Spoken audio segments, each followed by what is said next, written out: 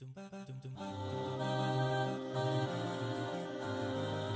Sahabas, they used to make the halal easy. So what became hard? The haram. When we make the halal hard, the haram becomes easy. Mark my words, brothers and sisters. I'm talking to the parents. When you make the halal hard, the haram becomes easy. When you make the halal easy, the haram becomes hard. Open the doors for marriage, inshallah, and lower the dowry, and go in accordance with the Quran and the Sunnah. There is a culture among the youth which I fear, and that is that they are turning away from marriage, and if they get married, they divorce very quickly. Brothers and sisters in Islam, do not let the idea of haram relationships get the better of you. A lot of youth, they come to me and they say, brother, I want to get married, but I need to get to know the girl. And the girl says, I need to get to know the guy. How am I meant to get to know them if I don't go out with them? If I don't have coffee together? Like the West teaches. Brothers and sisters, let me inform you about something very important. You will never know your future wife or your future husband if you just go out together. You'll never know them. Take it from a person who's lived in a country where people do this all the time. Because when you go out together, you are on your best behavior. You are on your best looks, the best cologne. The CK perfume is on you, and she's got Versace, and she's come out ready to meet you. She's probably looked at the mirror and spent about half an hour practicing how to talk to you. And you as well, looking at every little hair on your forehead, every little hair on your cheek. This all fades away within about 6 months of your marriage. The only thing that's left is the character.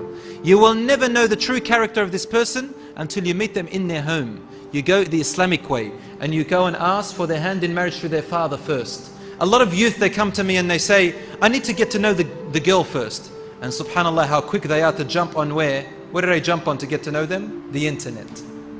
And messaging, text. They start conversing. Are you interested in marriage? She's on the other side. She's got a username first, right? Let's chat. How did you know I was a sister? Oh, I looked at your profile and you had some really good, I'm interested in that too. And let's get into this conversation. And comes up to me and says, brother, it's in the interest of marriage. My intentions are pure. Your intentions are pure? You're doing this for Allah subhanahu wa ta'ala, but you're doing it your way? What do you think? You're making up your own religion now. So they chit-chat and they chit-chat and they chit-chat, right? First they attract each other. Then they meet each other. Then they look at each other. It's all good to now, right? They haven't touched. Then they want to touch. Then the touch turns into something else. And then finally, they fall in love. In love. Oh, if you only knew. Brothers and sisters, you don't know what love is. This is not love. This is lust, lust. The girl is thinking, oh, how romantic he is. He's like that movie I watched the other day, Twilight Saga. The boy, he thinks he's Rambo. Walking, tensing his muscles. She's thinking how romantic he is, walking me through the garden and the roses and the butterflies. He's got one thing on his mind.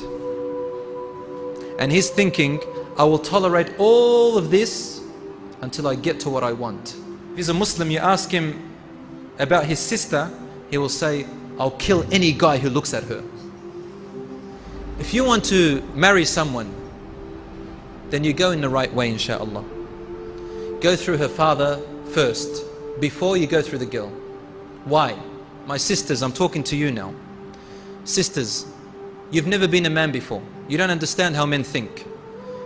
Let your father do the work, inshallah.